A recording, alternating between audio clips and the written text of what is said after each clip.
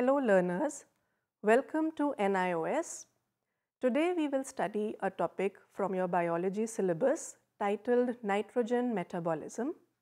We will see how this process occurs in plants. As you can see, the objectives of today's lesson will be you will be able to describe the modes of nitrogen fixation. You will be able to explain the steps involved in nitrogen fixation. You will be able to understand the modes of symbiotic nitrogen fixation in leguminous plants. You will describe the assimilation of nitrate and ammonia by plants, and you will be able to describe amino acid synthesis in plants. As you can see, we will first start with a little description of the nitrogen molecule. As shown in this picture, you can see the nitrogen molecule is made up of two atoms bonded by a triple bond, which is a stable triple bond, and hence it is not reactive. The percentage of nitrogen in the atmosphere is 78.03%, and it has a low boiling point of -195.8 degrees centigrade. There are two chief molecules in every living cell, namely the proteins and the nucleic acids, which have nitrogen in them. Proteins have 16% nitrogen in amino acids, and there are nitrogen bases in DNA and RNA. Let's come to the nitrogen cycle. The chief role of the nitrogen cycle can be understood as seen. The nitrogen in the air, which is 78%, is unusable. So to make it usable, it has to be converted from an unusable form to a usable form. This is the role of the nitrogen cycle. This conversion mainly happens in two ways. Lightning converts nitrogen to ammonia, and the other mode is nitrogen fixers, namely the microbes such as rhizobium found in the roots of leguminous plants, which convert the nitrogen to ammonia. Talking about leguminous plants, you can see the examples which are most familiar. The pea plant is a best example of a legume. Pulses such as rajma, chana, further groundnut, and all kinds of beans. These are examples of leguminous plants. Talking about the details of the nitrogen cycle, as you can see the flow chart, the nitrogen in the atmosphere is actually first picked up by the nitrogen fixing bacteria, and it is then made available to plants and animals both by the food chain. When plants and animals die and decompose, the dead organic material which is acted upon by bacteria is converted to ammonia and then to nitrates. These nitrates are acted upon by denitrifying bacteria, and nitrogen is released back into the atmosphere. The same nitrogen cycle is given here in the form of different steps. As a recap, nitrifying bacteria, they convert nitrogen into ammonium, into nitrate, and then the plant absorbs these nitrates.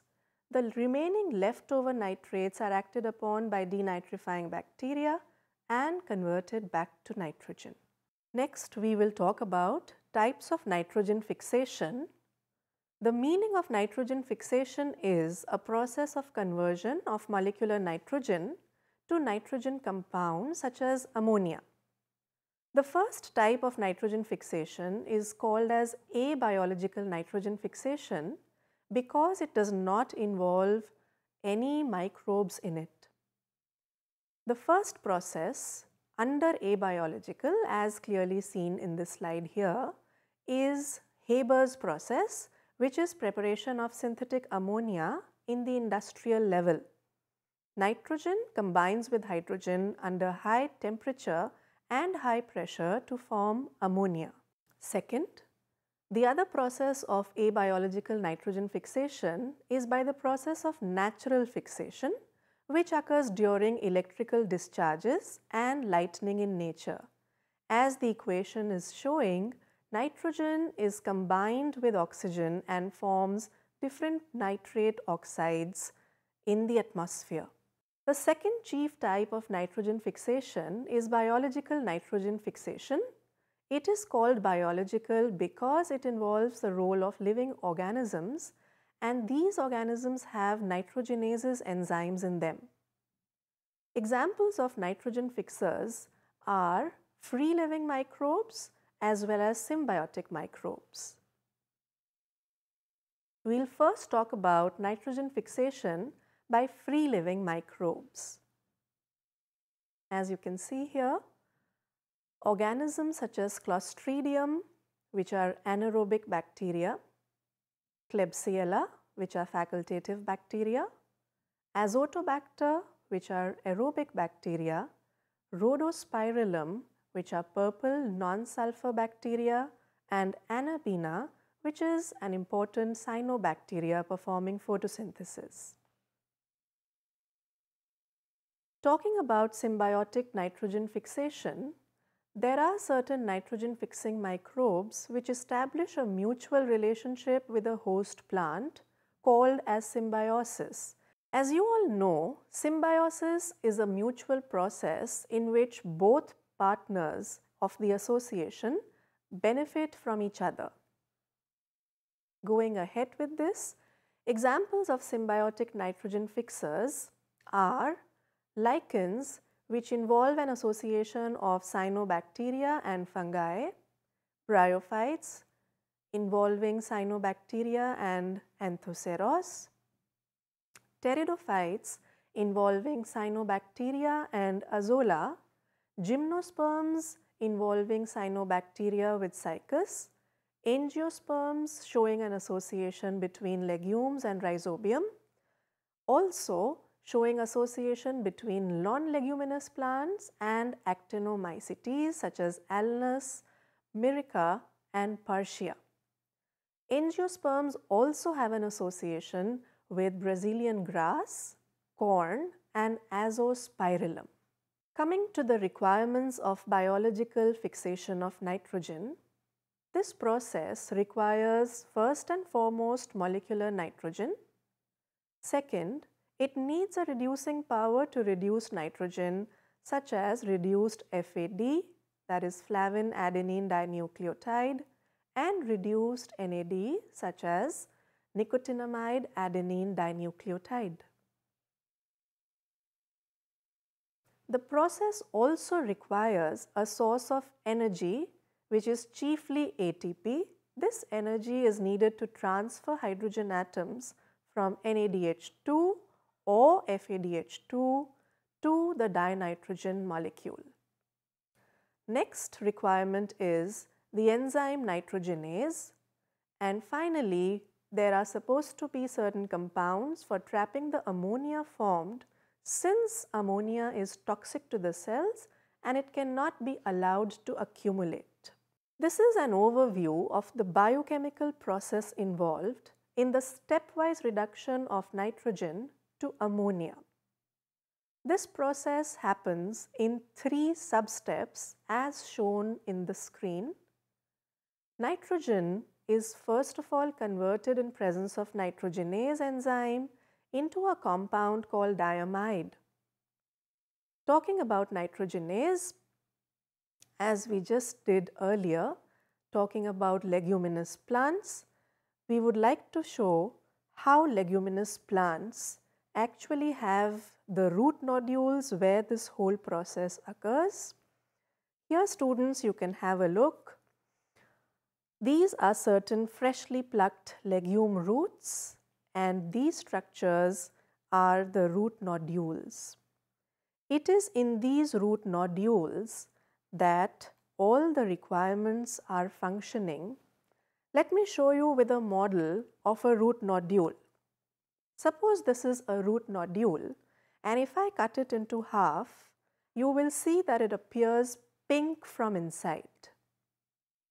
This pink color is because of a pigment or a special protein called as leg hemoglobin. It is this leg hemoglobin which has all the necessary processes it is concerned with the nitrogenase as explained in this process here. Coming back to the first step, nitrogen in presence of nitrogenase converts to diamide. Next, the diamide converts to a compound called hydrazine, and finally, this hydrazine converts to ammonia. As we mentioned earlier, ammonia, since it is toxic, it has to be immediately removed from the cells, and therefore it is converted to amino acids.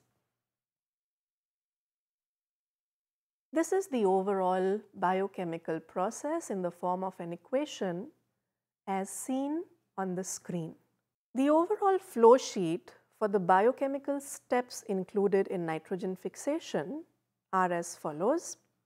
Again, here you can see how leg hemoglobin is actually involved in conversion of nitrogen into diamide, further into hydrazine, further into ammonia, and since this ammonia is toxic and has to be utilized immediately, therefore the flowchart says that it is converted into ureides and other amino acids. Also mentioned here, learners, is the fact that the nitrogenase enzyme contains iron and molybdenum complexes, which you can see here written as FeMO complexes.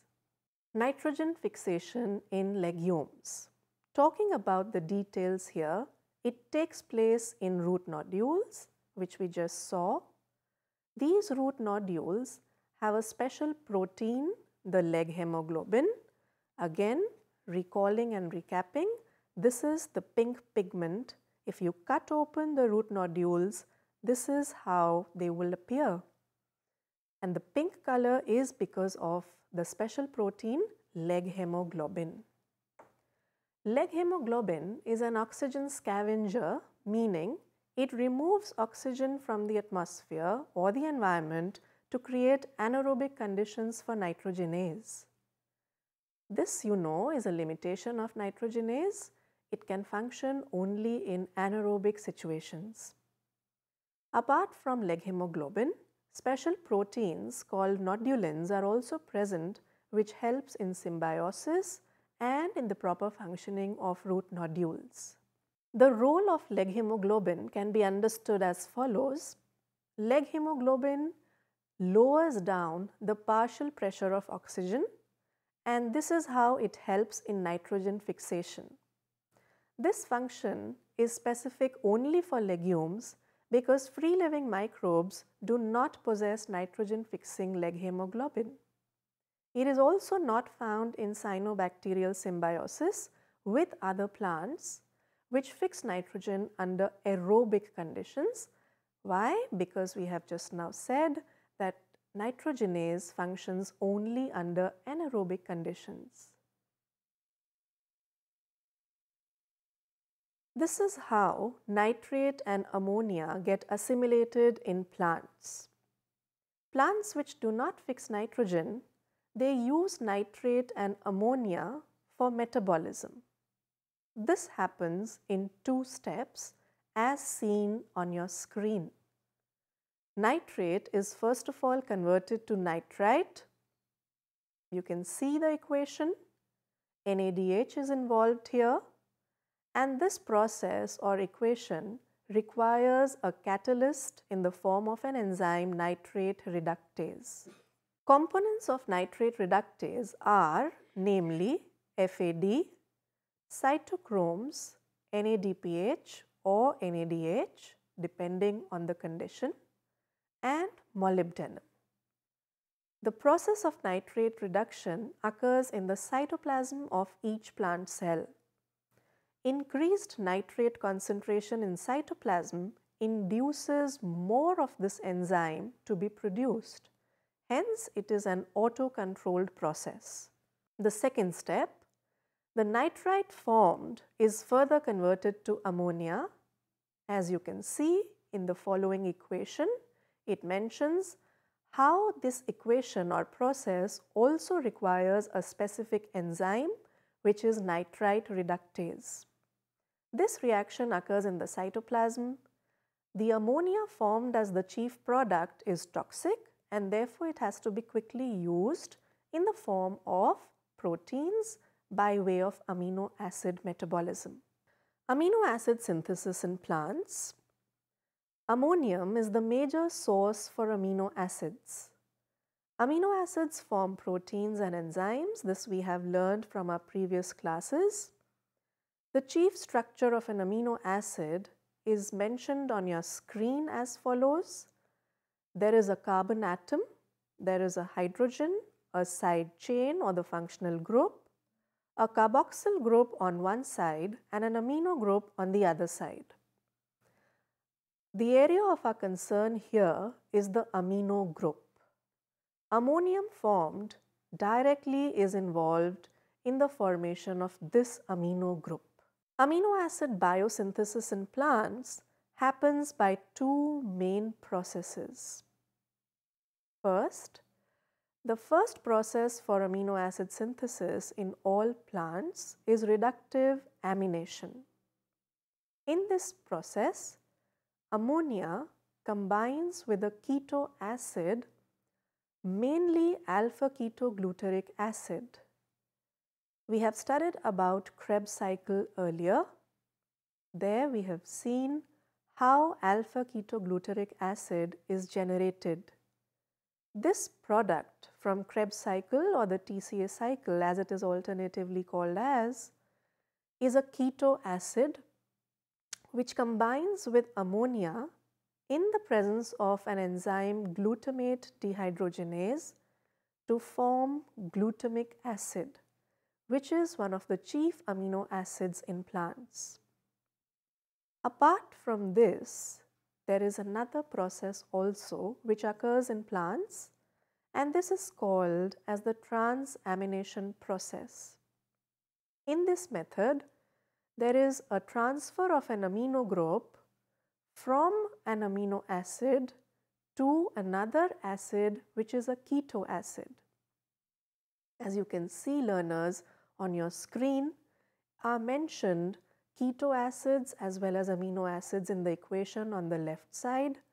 Alpha-ketogluteric acid, being the chief keto acid, combines with an amino acid called aspartic acid.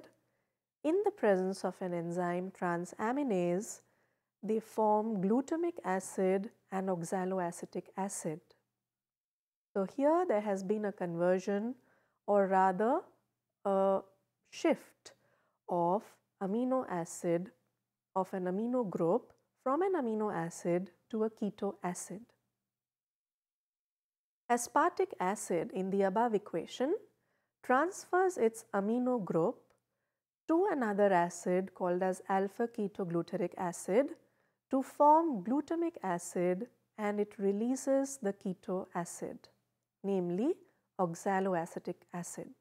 We hope you have understood the entire lesson. We hope you have also got clarity in all the concepts. Thank you for watching.